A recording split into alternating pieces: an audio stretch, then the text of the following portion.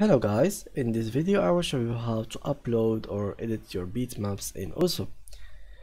Basically, if you are a new player to Osu and you got tired of all of the default maps that you have in here, you don't really like the music or enjoy it, and you really want your own music, like you saw some streamer playing some map and you want to install this game, how can you really do it?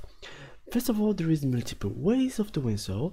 The first thing is if you could check the streamer and see the song name, that will be very helpful. If not, you can, for example, if you are watching the streamer, you can go to an extension and from Google Chrome and search for Shazam and then use it on the streamer live, and then you will get the song name. After doing so, go to uso.ppy.sh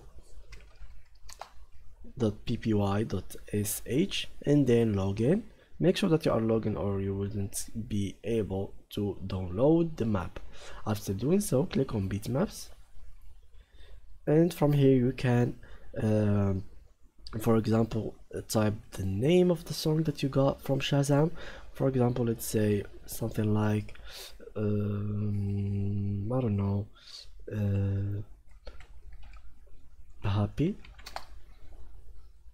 and from here you can click on it and you will have these two options. Sometimes you will have the third one, the first two options, which is also direct, which will download it directly inside your account, and this one will download it in your PC and then you will have to upload it. So that's what are we about this in this tutorial. So let's click on download, and meanwhile it will be downloaded. I will explain the third option that will be in here for some Beatmaps.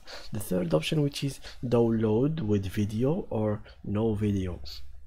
Sometimes the Beatmap has some video backgrounds behind them, and it's up to you to choose if you want to download them with this background or to remove it.